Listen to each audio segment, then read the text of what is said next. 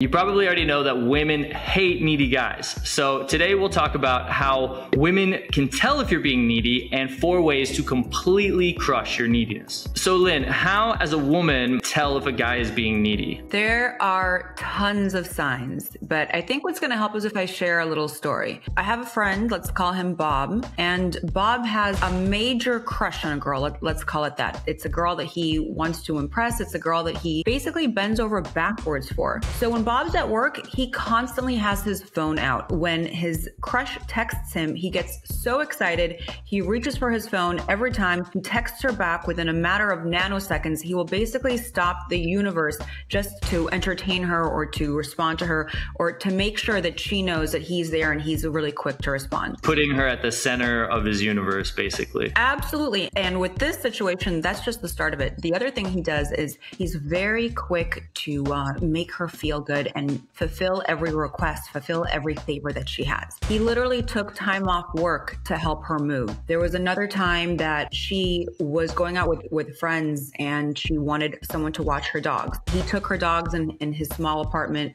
watched her dogs. Another time she went out with him, but she said that she needed to cut the date short because she had another date lined up afterwards. Brutal. He told her he wasn't happy about it, but he went on with the date anyway. He basically did whatever she wanted. He wanted to please her every single time, putting everything else he had completely aside to make sure that she knew he was going to do everything to move mountains for her. So basically, he was putting his needs above her needs. Every time. Also at the risk of his own livelihood, right? Like he took off work or wasn't as present as he could be at work because he was so determined to make sure that he was impressing her. Basically a guy that puts her on a pedestal. So that situation, that was just pertinent to Bob's case where he had this crush on the girl for a couple of years and she just refuses to be his girlfriend. She tells him all the time that she doesn't want anything serious with him. Keeps it on because he's so infatuated almost with liking her and wanting her one day to be his girlfriend. But neediness also comes out in approaches in situations where guys only have a date. This happened actually recently with someone I know. He met a girl, he approached her, he liked her a lot. She was beautiful.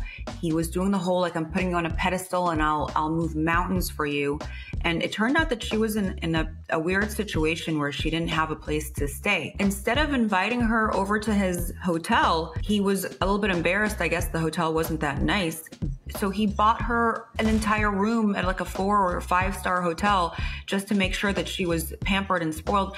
And this is after knowing her for less than an hour. She needed a hotel room and he offered to get her a hotel room? Yeah. So that's a situation where a woman will definitely pick up on a guy being needy from just first meeting him too. Women can really pick up neediness in every sense of a situation or an interaction, whether it's a boyfriend, whether it's a crush, a first time meeting someone, but also through texting. There's an element, this pushy, reactive, hypersensitive, white knuckling the conversation or the situation and needing it to go just right, being overly concerned with how she responds and how the interaction is going. Yeah, and I would say the same is true for when a guy first meets or approaches a woman. If he's being needy, it's gonna come off as very apologetic, like, hey, I'm so sorry to bother you. He's gonna be speaking in a higher pitched tone, kind of like a waiter, like, hey, is there anything I can do for you? And it's just his energy is just very, very overly pleasing, and she can feel that. Overly soft, overly safe,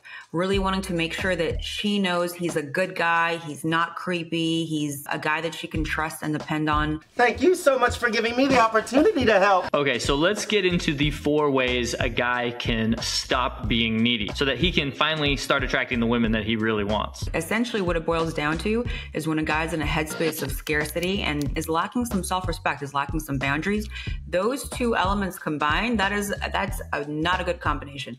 That is when you're gonna come off needy. Lynn, can you repeat that? That was gold. Yes. So if you look at all these elements that are coming off needy, whether it be people pleasing, whether it be this pushy kind of feeling, whether it be being overly nice and putting her on a pedestal, whether it be trying too hard, whether it be playing it safe, all these tiny nuanced ways that someone is being that will definitely come across as needy. And there are probably more. But if you look at the root of what's underneath all of them, it's always a combination of scarcity, meaning that the person feels like, oh man, I got to get it right with this person because there aren't many others out there like her, or there aren't many others out there that are going to like me or give me as much attention as this person is right now, combined with a lack of self-respect.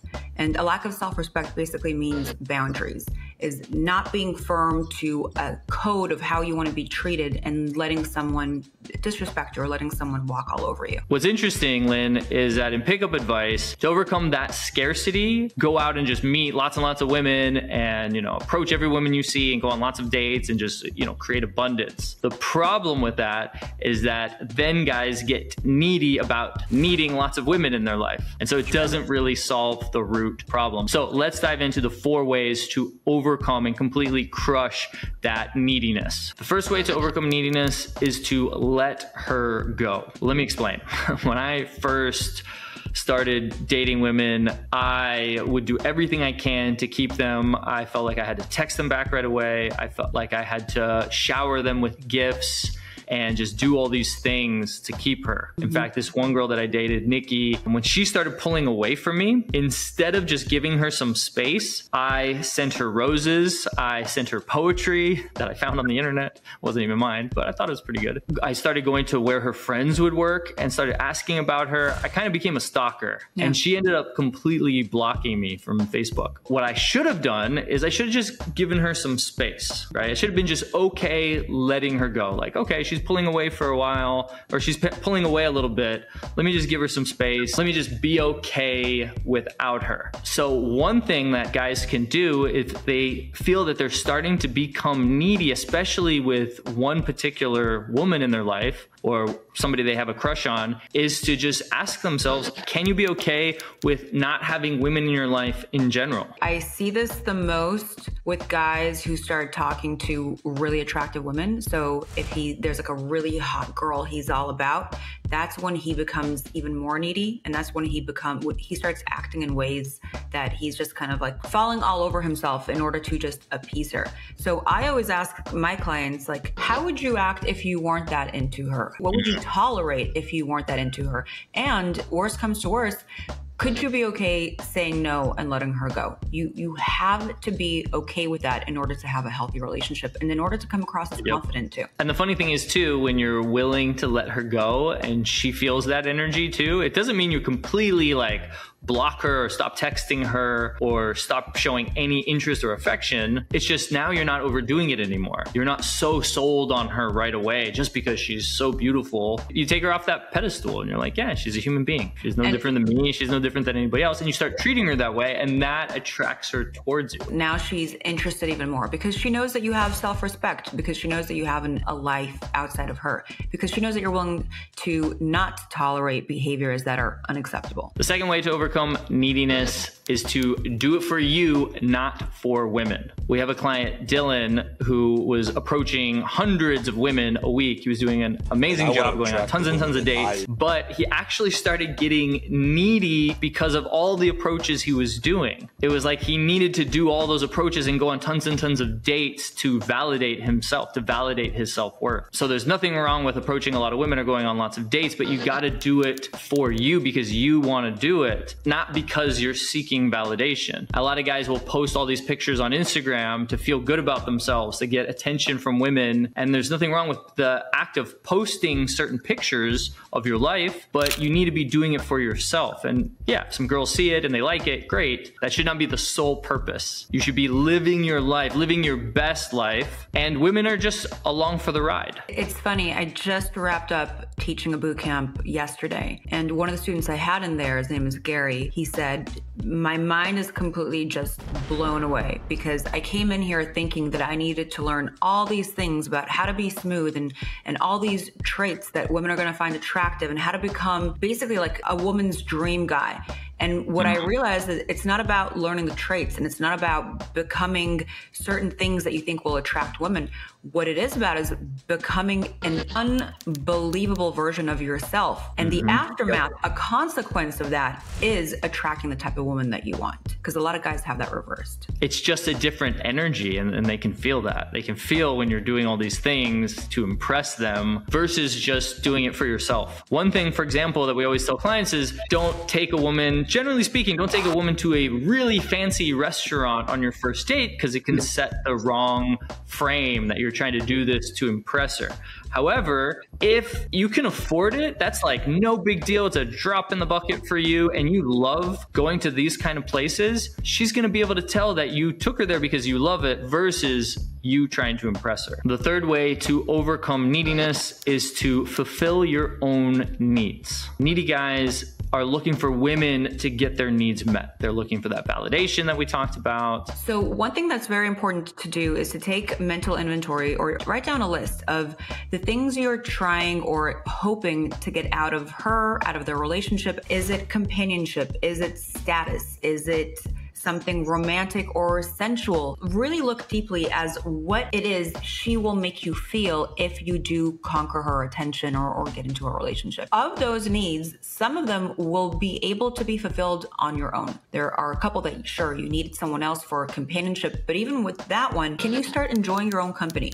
Can you start doing things, going to restaurants, going to bars, going to the movies on your own? And the more you're able to fulfill those needs, the less needy and reactive you're going to be to her. You could even ask yourself, why don't you feel comfortable doing things by yourself, like going to a nice restaurant or going to the movies by yourself? Why don't you like hanging out with just you? Because you should be your favorite person to hang out with. Because here's the thing, if you don't love doing things on your own, like for example, going on a trip by yourself, which is also a great way to get out of your comfort zone and just like build some character and have some experiences. If you don't like doing those things, there's a good chance you have some past stories, traumas, limiting beliefs, shames, things that are really holding you back and that are creating the neediness and likely are also holding you back in other parts of your life, which of course is why you need to get those things handled. We need to get to the root cause of it, which is one of the things that we help guys with through our mentorship program. But we'll talk a little bit more about that in just a second. And finally, the fourth way to overcome neediness is to eliminate pedestal syndrome, which is when you see a woman's worth or value higher than yourself. Love me.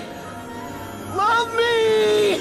Lynn, I think you have a good story, something that happened at a recent boot camp to illustrate this. I do. I was teaching a boot camp, and one of our students, George, he was doing a connecting exercise with one of our models, and she's an amazingly gorgeous girl. And I can tell that there was a fog, there was a filter. He wasn't able to connect. And I was asking him a line of questions as they were doing that exercise. Can you get truly curious about her? Do you know what kind of hesitations, what kind of heartbreaks, what her fears are? Do you know what she wants in her life? Do you know what she wants in her future? Do you know if she wants to be a mom? And for some reason, that last question really clicked for her. And then it's almost like the fog and the filter disappeared for him. And he got completely grounded. He got present with her. He humanized her. He wasn't trying to overly impress. He was just being with her. And he very much connected with him that instant. Yeah, and another thing you can do is stop doing things that objectify women. Things like looking at porn. In your mind, they become these sex objects. Also following really attractive Instagram models. You see these women and you go, wow, they're so gorgeous, right? And you're lusting after them. Unfollow all of them. Even when you see women in real life, your buddies will like nudge you and be like, look at her. Wow, she's so gorgeous. Stop doing that. Instead go, yeah, she's pretty, but let's go see if she's cool. Maybe she's awesome. Maybe she's not so cool. Maybe she's a horrible person.